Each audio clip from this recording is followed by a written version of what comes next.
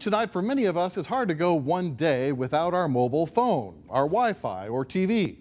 But one Memphis family is going cold turkey for the entire summer. Yvonne Thomas spoke with the Parish family about their technology-free summer break that they have planned and why they believe it will help prepare their kids for class next fall. This is how the Parish family is spending their summer. Stop. Lots of time together with friends and mostly screen-free. We're taking out Xbox, Switch, cell phone, scrolling on social media.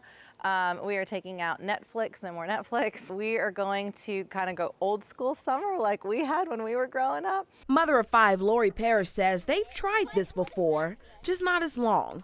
We were inspired a couple years ago. We kind of took some technology away and we really saw them bloom.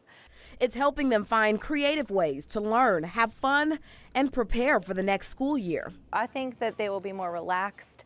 I think they will be less stressed from having to always kind of be on. Developmental psychologist Dr. Stuart Burgess says there are several benefits to limiting summer screen time ahead of the fall semester. You really want them practiced and ready to process the material on their own instead of having it be so digital, so fast, so colorful, so rewarding in a cognitive processing or brain processing kind of context. More hands-on learning could even help reduce summer slide, which happens when kids don't practice the skills they learned in school the previous year and forget them. If you look across studies that have been done for the last 2 decades, by the time children reach 5th grade, it's estimated on average that they've lost about 18 months of acquired learning from school.